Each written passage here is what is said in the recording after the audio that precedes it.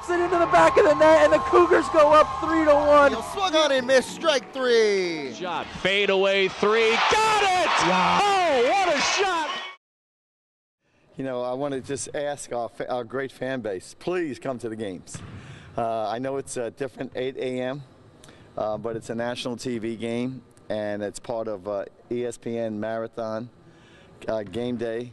So, you know, I apologize, but I'm also asking that we got such a great fan base now, and I'm asking all our fan base to sacrifice one morning, get up early, and come to the games. We've had, I would say, approximately 3 or 4 early wake workouts.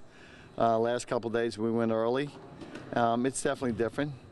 Sometimes it's a good feeling once the day's over, you know, everything's done. But you know, I'm a traditional guy.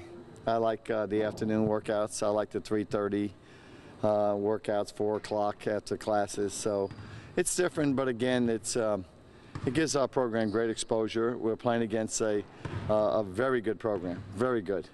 I know they lost at NC State, but this team knows how to win. You know, getting to the NCAA last year, and of course upsetting Louisville. Of course, they had a great player in Farid, and they had a couple of great guards.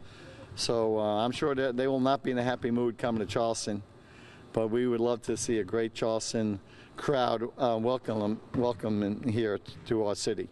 We're not there yet. You know, we're making progress. You know, I'm a little disappointed in myself that we're not better. You know, there was a lot of things going on preseason with a Jai situation, and then you know, Willis getting a torn ACL, and sometimes my mind was in another world. And plus, we were so young.